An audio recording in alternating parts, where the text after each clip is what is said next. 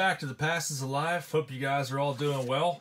I just recently went through my entire collection of Desert Shield cards from 1991. Been wanting to do that for a while and finally got around to it today.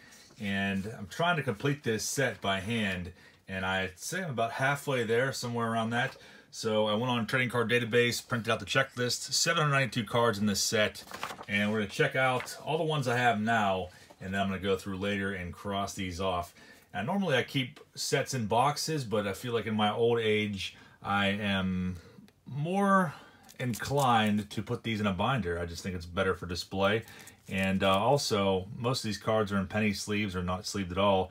Better protection in binders. So I'm going to be doing that here real soon, but we're going to go through all of the Desert Shield cards that I have so far and piecing together this set. So right off the bat here, these are all in chronological order. We got Darren Fletcher and Paul Ossenmacher. These are actually probably two of the most recent ones I picked up.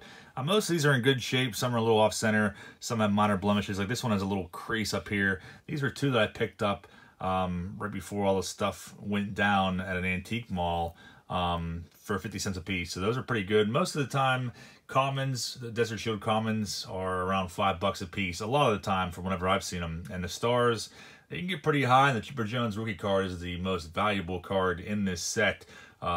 Usually for one raw, I see them go for around 500 bucks. PSA 10 is a whole crap load of money. So anyways, the first two down, Storm Davis. You can see what differentiates these between the regular 91 tops, the seal on every single one of these. And I did a video a while back discussing ways to spot counterfeits. These cards are, there are a lot of counterfeits out there that people have produced over the years. And there's different ways to tell, too, judging by the seal and also the back as well, a blacklight test. I'll post a link to that video that I did a while back in the description in case you guys missed it. Atlee Hammaker, one that always haunts us in 1990 tops. But the same amount of cards, they're all the same except for the shield is what separates these from regular 91 tops. I'm not going to read all the names off. McDowell, Chris Sabo, fan favorite there. Will Can Boyd, Pat Borders. Definitely, I kept the singles in here just to show you all the ones I have. I'll probably take those out at some point. I don't know, maybe put them in a lot on eBay or something like that. Rick Honeycutt, Junior Ortiz, Cito Gaston, and there's a Darren Dalton, cut pretty bad there. Tartable, Greg Colburn, a rookie card. And here's a cool one, Carl Everett, his rookie card. Always like that one. But what really kick-started my collection with these was Joe Carter, Paul O'Neill. The Honey Hole, some of you guys may have seen the video from quite a while back. He had a decent-sized collection of these. I want to say there's like over 250. Here's a nice Ozzie Smith off-center, but still a nice one. It's a kind of a more expensive card to pick up. And the checklist cards, kind of weird. These ones don't have any way to signify that I know of between Desert Shield and regular 91 tops. There's no seal on here. I've looked online. I couldn't really find any information about it. I've seen ones that are PSA graded that almost like there's error cards in here. Like the PSA grades point out certain cards that are supposed to be a different player. It's kind of interesting. I have to look into it more. But yeah, as far as I know, there's no way to tell the difference between the two of those. Randy Reddy, I think I picked this up at an antique mall too. There's a little blemish there. A couple of Jane Moyers. Ray Palacios, that card was always pretty funny. But I have a few Hall of Famers. Like I said, they're more expensive. You know, some of them are significantly more expensive than the regular commons in the set. Like the Griffey's, Nolan Ryan, Ripken, stuff like that you'll pay a good bit more money for. But anyways, as I was saying earlier, I picked these up at the Honey Hole about a year ago, something like that. He had this whole box. It still has the original tag on it, actually. Left it on there for whatever reason. So over 225 different ones. I think he sold to me for 50 bucks. Love that place. Definitely miss going there. But definitely a good deal for over 225 cards for 50 bucks. Like I said, a lot of times if you look on eBay, stuff like that, these are selling for about $5 a piece for commons. And the semi-stars a little more. The stars obviously a good bit more. Brian Barnes, rookie card. Greg Gagne, cool shot. A couple Tim Wallachs. The seal on those ones is a little faded off. And a couple wild lighters as well. Definitely kind of tough to tell counterfeits as far as the seal goes. You have to look really close, almost get a magnifying glass. But like I was saying before, I'm going to put these on a binder. And then go through and try to piece together, pick up the ones that I need. Jeff King, Johnny Ray. I actually have one of his. Somebody sent me this a while ago. Sitting next to me. It's a PSA 8. Pretty awesome. And I do have another one that's not in here. Wade Boggs was actually the very first one I bought. And a slew of Marquise Grissom's looking really pissed off. And of course, John Wathan. I think those were sent to me by somebody as a gag, but definitely appreciated because I needed them. Rafael Palmeiro is a nice one too. Manny Lee, a couple of his. So there's definitely a decent amount of doubles in here. Not as many as I thought I had. And Gary Carter is a nice Hall of Famer. Charlie Hayes. So finding that box lot full of these has made me think, hey, I could probably put this set together, because to buy a box of these, the last box of Desert Shield cards I saw in person, as you may have heard me say before, it was at a card show and it was $8,800. So $8,800 for a wax box of these. Nice David Justice second year card, and also a second year of Larry Walker, a gold cup of him. That's a pretty awesome one. I'm sure that probably increased in value since he got into Cooperstown. Sid Bream. And a couple Tim Raines too. I think those were part of the lot whenever I bought it. But it made me think it was possible to complete the set, so I've been looking online. I really haven't looked too much lately. Like I said, I've had these in this box. Matt Williams, Larkin is a nice one, the All-Star card. He has another base in this set, and Sosa is also a really nice one too. And Alex Cole, Andy Van Slyke,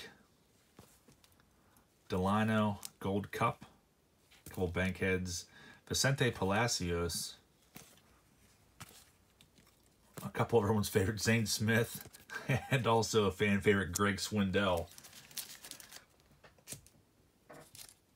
So over $8,000 for a wax box. Now I've seen these pop up on Mercari.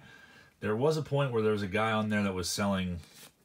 It's the same guy. He said he bought a storage locker that had like a half case of these in there, and he was selling for like $1,500, which is definitely a good deal if they're legit. I was very uncertain. I think he was in California, so he was across the country, and that's a hefty amount of money to spend and possibly risk getting, you know, counterfeit cards or search packs or whatever else. So I dragged my feet on it, and then it was too late. Somebody else bought it up. But Mercari, I see a lot of Chipper Jones rookie cards pop there for like $100. And like I said, there's certain ways to tell if they're counterfeit or not, but I don't really feel very confident about buying these online without seeing them in person. A couple Jose Leans. I would have loved that car as a kid. My personal favorite there for a couple of years. Eric Davis. Tim McIntosh, rookie card. Pat Combs. There's Dave Stewart. Luis Quinones, a couple of his cards. Kevin Brown and cool Fred Lynn there. So most of these are centered up pretty good, and the corners are sharp on a lot of them. And here's kind of close to being an iconic card, the Mark Whitten. I'm sure a lot of you are familiar with the hand over border, which is kind of weird because going through 91 Tops, I've ripped quite a few packs and boxes of these, and there are other cards in this set where you know, certain parts, hat, arm, hands, whatever, go over the border, but the Mark Whitten is the desired and pretty valuable error card. If you could find one with his hand over the border, that outside border, you're looking at 50 or 60 bucks raw, maybe even a little more. Andres Galarraga. And Bert Blallam's a nice one too. I just caught this earlier, kind of weird. There's the printing blemishes on there, kind of in the exact same spot, but there's one over his head and this one. This is, I'll probably end up, I don't know, selling this one off, the one that's off center, and keeping that one, putting in the binder. Dave Winfield's a nice one too. Pretty good centering on that one. Hal Morris, always thought that car was pretty crazy. He just looks freaked out.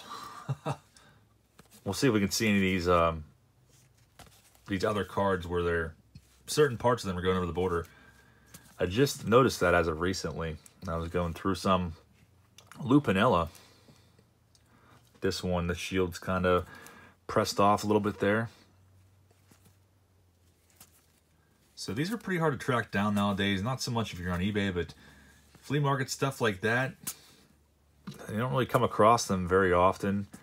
And there's virtually, absolutely no way to tell, Scott Scudder, if you see a pack of 91 tops, there's a chance that it could be Desert Shield. And I see packs of these sell for $100, just one pack by itself online. So they're pretty hot item. And there's a Milky Wilson, a couple of his. There's literally no way to tell unless you actually open the pack up. I bought a few 91 Tops wax boxes recently and had to open a pack right away to check and see if they were Desert Shield or not. They, unfortunately, they weren't. Bali Bonilla, it's one of the first ones I picked up at an antique mall, I think for like $3 or $4. That also kind of kick-started me into collecting this whole set. Benito off center there. And a few Gary Reedus's. I want to say that was with the Bali Bow for like $3 or $4. But I want to do this video today before I put them on a binder. I just think it's easier to sift through them like this than to, you know, try to film a bunch of pages. 3 John Candelarias. That one is cut pretty bad. Probably keep the third one there. That one's centered up pretty good. Danny Gladden, Carmelo Martinez. I really cared for him too much. His stint with the Buccos. Darrell Hamilton, and coming in hot at the very end, Eric Plunk. Another checklist card, and like I said before, virtually no way to tell if this, you know, between this one and a regular 91 Tops checklist. But that's what I have of the set so far. Wanted to share that with you guys. So I got, you know, several stars, several Hall of Famers in there. Definitely no huge names. Like I said, no Bonds, no Griffey, Nolan Ryan, Ripken. But I plan on picking those up sometime soon and piecing this together. And once I do, I will give you an update. But if you see these anywhere for a good price, definitely pick them up, because it seems like they just keep going up in price and value. And here, actually, one more card to show you. I think this is also one of the first ones that I found. The Wade Boggs. This was $7, which I thought was an amazing deal whenever I saw it. And upon doing the blacklight test and looking at it a little closer, I really think it's a counterfeit, but I'm not positive. I did the blacklight test and analyzed all the rest of those, and they all came back legit. But this one, only one that I'm skeptical about, but still very, very cool. Like I said, keep an eye out for those. And I'm going to work on updating my list and see which ones I need. And hopefully have an update video for you sometime in the future when I piece more of this set together. So hope you enjoyed it. Leave any questions, comments down below. You know, if you have some of these, if you're collecting this set, let me know. Definitely look forward to hearing you guys. And enjoy your weekend, guys. I'll see y'all very soon.